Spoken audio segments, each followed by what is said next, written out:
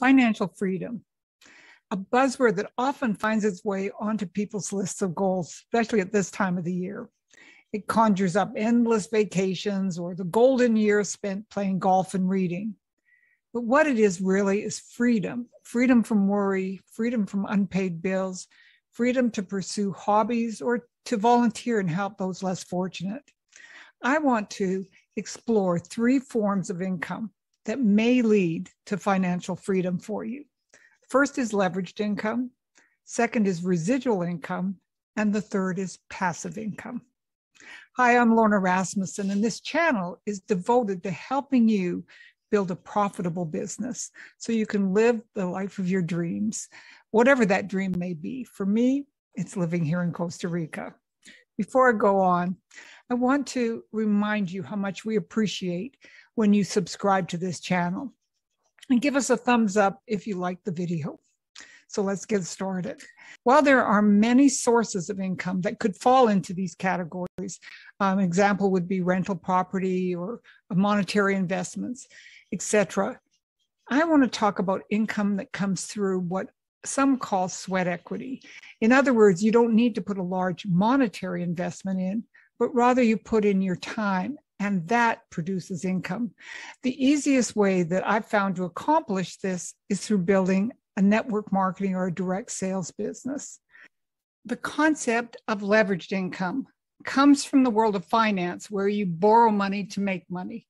But in the world of direct sales or network marketing, leveraged income is earned by helping others start and grow their own businesses.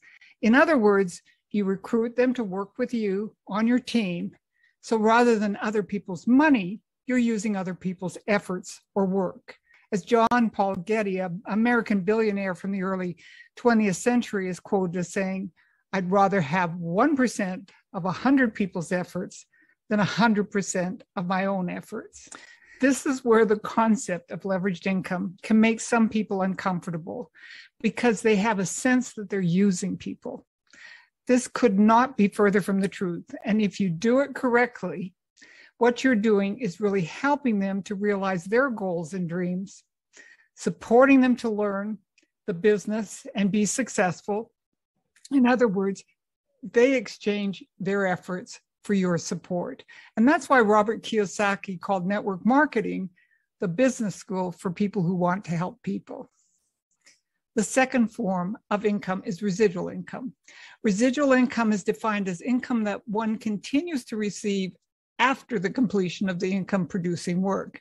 For example, royalties on a book that you wrote, or music that you produced, or rental property, or interest and dividend income, and income from an ongoing sale of consumer goods, such as music or books.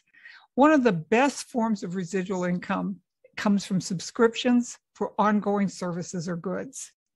So in direct sales, residual income is produced when a customer continues to purchase a product after the initial sale of that product. You may also receive what are called residual overrides, where you are paid on the ongoing purchases from the customers of your sales team. Residual income is important because it can either be supplemental to other forms of income, your job or whatever, or it can offer you income once you're retired or stop working. I'm going to share with you how impactful residual income was in my life in just a minute. Finally, passive income.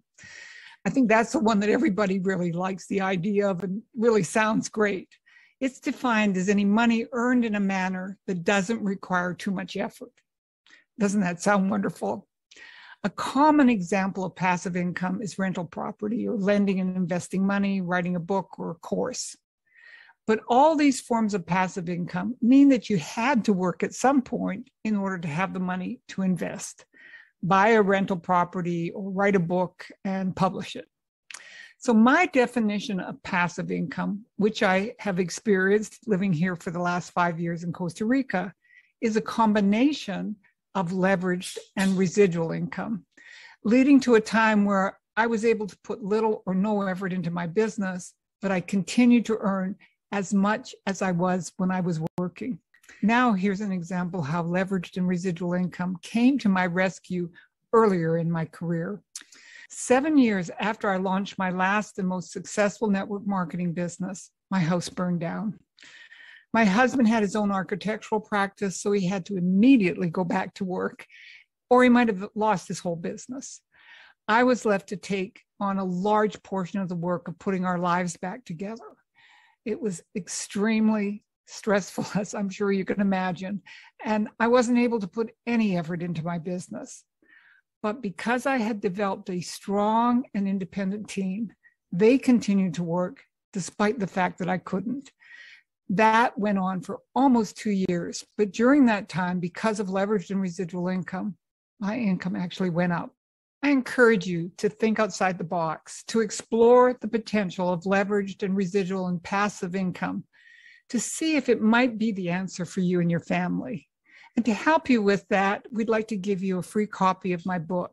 Just click the link below and we'll send you that book. We break down the pros and cons of each way to earn an income. It's how I went from bankrupt to millions. I'll see you on the next video.